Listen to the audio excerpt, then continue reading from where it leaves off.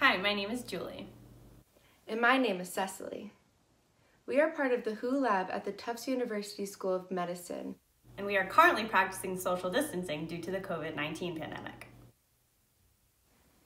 We work on a clinical trial to see if ticks can be useful for detecting residual Lyme disease bacteria after antibiotic treatment.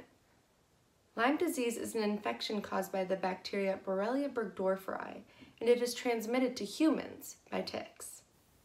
It causes a variety of symptoms, including rash, fever, headache, and arthritis. Most patients improve after taking antibiotics. The antibiotics kill a large percentage of the bacteria, and the immune system cleans up the rest.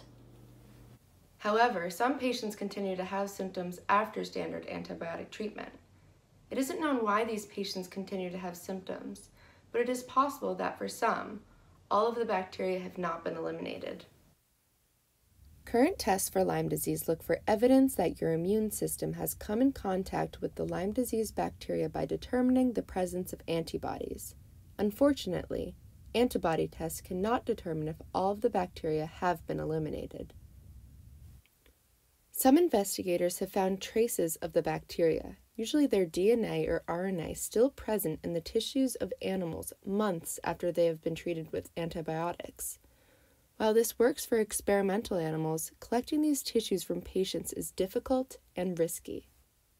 Some investigators have also used a procedure called Xenodiagnosis to find evidence of the bacteria in animals after antibiotic treatment. Xenodiagnosis, our study procedure, is a way to look for the bacteria using the ticks that host them, Ixodes scapularis, also known as the deer tick. So why do we think this method could be better than current diagnostic tests? Xenodiagnosis takes advantage of the evolutionary relationship between the bacteria and the tick that makes the bacteria good at finding the tick. In this study, we are using xenodiagnosis to find out whether laboratory-raised ticks can be used to detect the bacteria in people who had Lyme disease and took antibiotics. We are interested to see if the presence of bacteria correlates with persisting symptoms in these individuals.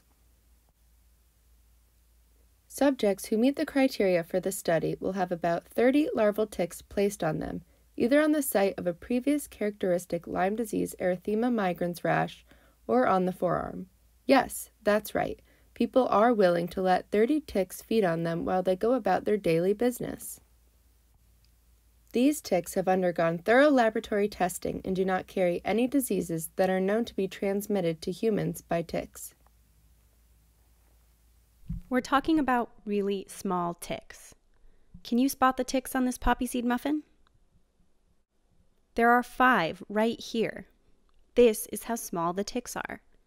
These particular ticks are actually nymphs, which are larger than the larvae we use on study participants. Here is an image of ticks being placed on a study participant. See how small they are? Larval ticks are about the size of a period at the end of a sentence.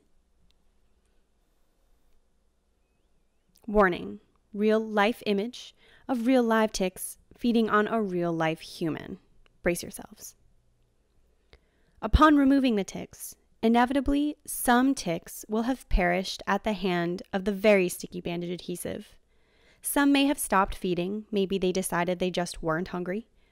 And some ticks will have taken advantage of the meal they had in front of them, attached to the subject, and become fully fed. These are our favorite ticks.